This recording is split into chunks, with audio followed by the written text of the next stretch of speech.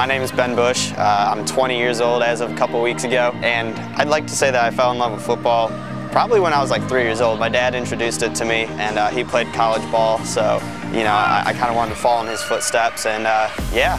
Then I reached out around my sophomore year, so I was about 15, and they got me early, and yeah, so now I'm here. I'm a second year.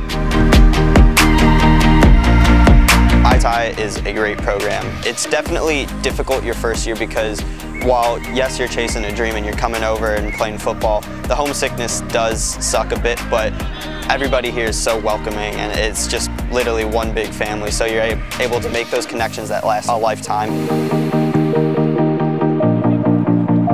The level of intensity here in training and the amount of coaching that we get here, it's next to none, honestly. You're not going to get much better coaches than you would here.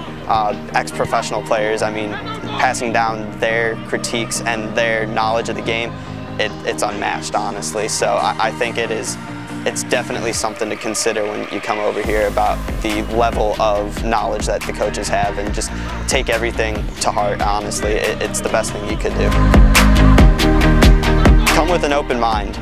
You know, you're a player, not a position. So no matter the adversity, whether it's weather, back at home, you got people here. You're not alone. So just come with an open mind and be ready to do what you love, which is play the sport that you love.